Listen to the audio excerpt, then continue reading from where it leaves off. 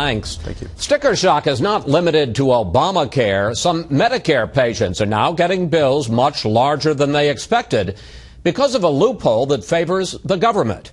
Chief National Correspondent Jim Angle tells us about that tonight.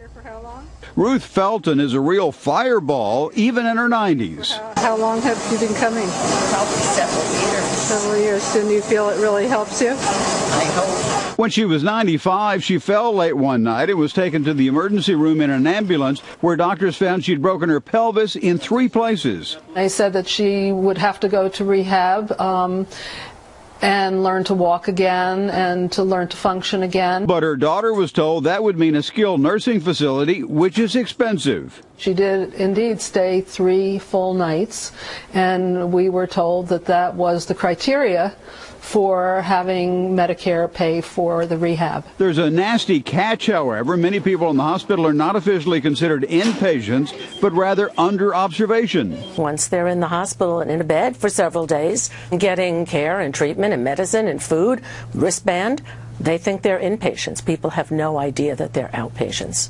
Ruth's daughters learned 10 minutes before her discharge that she was only under observation, meaning Medicare would pay nothing for nursing care and rehab, leaving them to pay a $17,000 bill.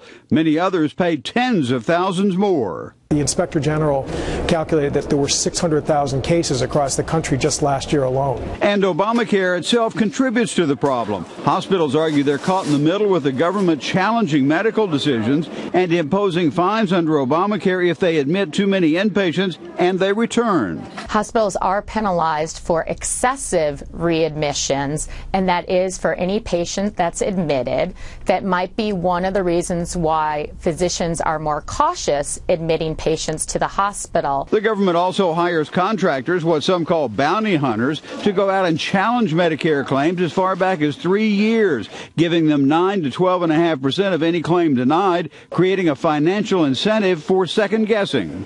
These claims are held up in the appeal process for about 2.5 years. There's over $1.5 billion that's tied up right now while hospitals are appealing these denials. But the hospitals win 70% of their appeals. One doctor who studies physician practices in hospitals blames the government. You get hospitals basically overshooting and keeping more patients on observation status because they know if they make the wrong decision and admit a patient that could have been put on observation status, they're going to face a penalty.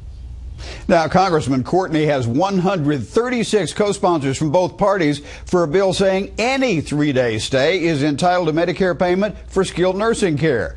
Meanwhile, Sherry Baier has been fighting the Medicare bureaucracy for months and calls the whole situation a travesty. Chris? We'll stay on top of it, Jim. Thank you.